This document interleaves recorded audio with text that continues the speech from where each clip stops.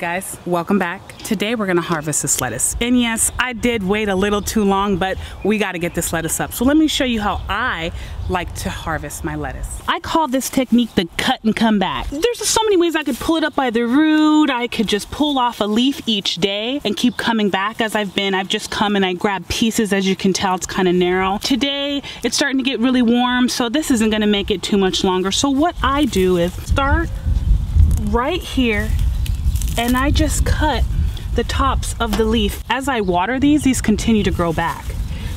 I leave the base still there. As you can see, the base is still here. I'll do a follow-up video and you'll be able to tell how much has grown back. We now have a bunch of lettuce that we need to go wash and bag up for future days. What we need to do now is we need to wash this. I'm gonna make sure there's no little critters, make sure there's no dirt, and throw away all the yucky pieces. You wanna have cold water, you wanna have it too heavy, and you're just gonna, it's time consuming, but it'll be worth it. You just wanna make sure you give it a good wash.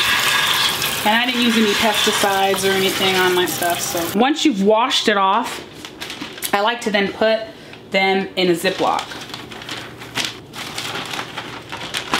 I don't like to put too much in one bag.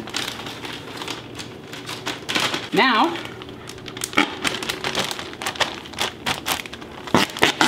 we have some fresh lettuce, E. coli free, ready to go in the fridge. 'Cause all we feel is good vibes.